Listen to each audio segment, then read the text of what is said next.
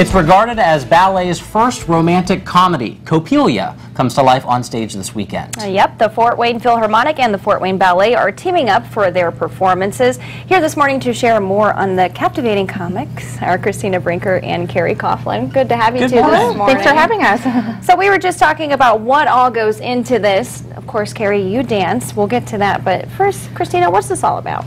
It's a great, fun, romantic comedy. This one has a lot of humor in it. It's great for families. So the story is Dr. Coppelia is an inventor in this village who creates mechanical dolls. His latest invention is Coppelia, who he puts on the balcony of his house, and all the villagers think she's a real girl, and they keep trying to get her attention. Okay. So Franz, the male lead, falls in love with her, much to the dismay of Swanhilda, who is his true love. So she breaks in to try and figure out who she is, and they find a workshop full of all these mechanical dolls. And then they find out that Dr. Coppelia is actually trying to steal Franz's soul to put into the doll. Oh, so she dresses up at the doll and distracts him long enough, and comedy ensues. I was going to say, but it's funny, right? Yes, there is a happy ending, so happy wedding, but lots of humor. He's getting kicked in the face, he's getting stomped in the foot, he's falling over his spell book, so it's a lot of fun. It's great for families. And yeah. And it's different for, I'm sure what you're used to doing too, Carrie. Talk about how you prepare for this and your role. Usually for a full-length ballet, we have a couple weeks to maybe even a couple months to prepare.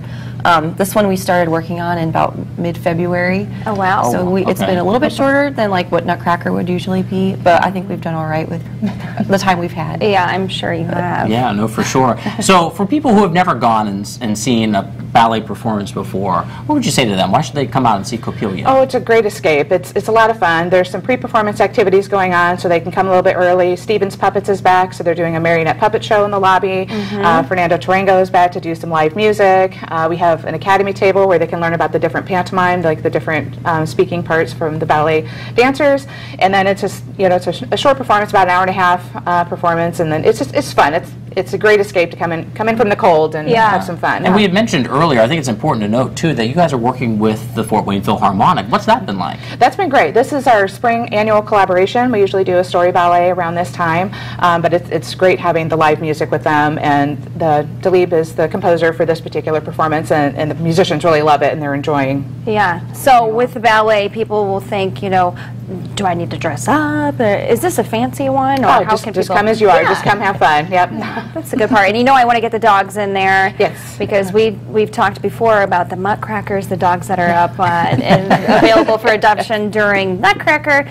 But you have a new one for this one, right? Yes, we're partnering again with Animal Care Control to try and find some of these lovable pups some homes by Easter. And the latest one we had last night was Hercules, a little Jack Russell Terrier, and he was so sweet and very energetic. So yeah, so another reason to go is you can come check out and meet Hercules if you're looking for a dog. Yeah. And last thing we want to get into, can you give us a preview of what's next after Coppelia, after the curtain closes? The next one we have coming up is our family show Rapunzel on April 21st, and then we have the next chamber group, which features the company dancers and their own choreography for progressions, May 18th and 19th. Okay, well I heard opening night or preview night went well, and then heading into opening night. Yep. So good luck with the rest of the weekend. Thank you to both of you. Thank you. Yeah. Thanks for coming on. Yeah, don't break a leg. Yeah, or maybe don't break a leg. Try not to.